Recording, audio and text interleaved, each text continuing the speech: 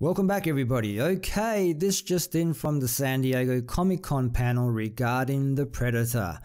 Here's the new poster they just revealed, and let's take a look at what the panel talked about. Fox unveiled additional footage from the Predator during its San Diego Comic-Con 2018 panel, shining the spotlight on director Shane Black's scripted banter between the various human characters, as well as a brutal fight between a regular Predator and an upgraded version of the Alien Hunter. Several of the film's cast members were there to show the clips to the Hall H crowd at the event along with Black, including Sterling K. Brown, Olivia Munn, Keegan-Michael Key, Jake Busey, and Trevante Rhodes. Black and his actors started off the proceedings by answering questions and showing off a sizzle reel that included footage of the cast debating who the Predator could and could not defeat in battle. According to Black, the Predators are angry in the movie that they've sent at least 2 of their champion hunters to Earth and neither one of them made it back alive.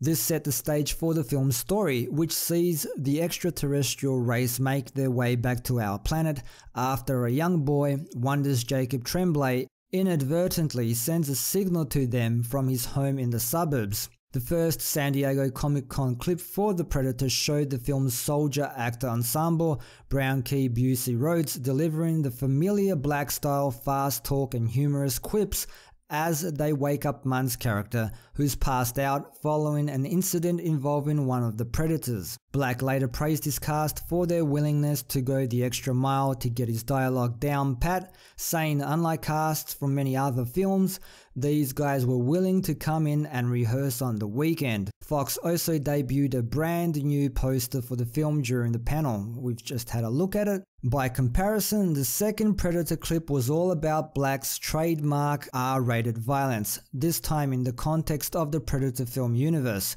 The clip was an extended version of a beat from the Predator Red Band trailer, where a regular Predator gets in a fight with a super Predator that results in the former getting its head ripped off, its spine still attached, and the human characters driving away in a van, trying to wrap their brains around why the aliens are killing each other now. Black indicated there is an in-universe explanation for the upgraded Predator 2, saying that it has to do with the existence of different kinds of predators on their home planet. All things considered, it sounds like the Predator's San Diego Comic-Con panel did its job of making the film look like both a Shane Black movie and a sequel that's more interested in expanding the Predator lore rather than rebooting it. The film went through significant reshoots earlier this year, but even Black has admitted the Predator's original ending didn't work and has been improved by the additional photography. Combined with its San Diego Comic-Con showing,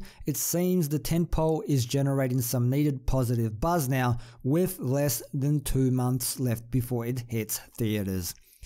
But that's not all, folks. There's an interesting theory about the Super Predator as well. Will the new Ultimate Predator contain Arnold Schwarzenegger's DNA in the Predator? One thing's for certain, director Shane Black looks to be shaking up the franchise in this new entry, with this new team of outcasts. I won't read the names again.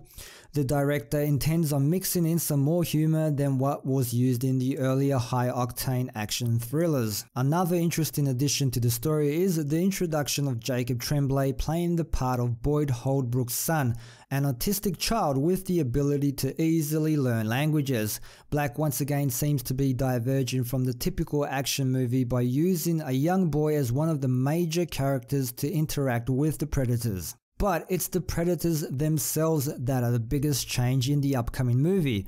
The Predator will feature more than one Yautja causing trouble, and these are not the typical monsters that were shown in the other films. This time, according to the plot synopsis, the Predators are stronger, smarter, and deadlier than ever before, having genetically upgraded themselves with DNA from other species. The Predators are always looking for a way to gain an advantage over their prey and dominate the world where they are hunting, which leads to a very interesting theory that this new Predator will contain DNA from Earth's mightiest Predator slayer, Major Alan Dutch Schaefer. Oh, I don't know about that.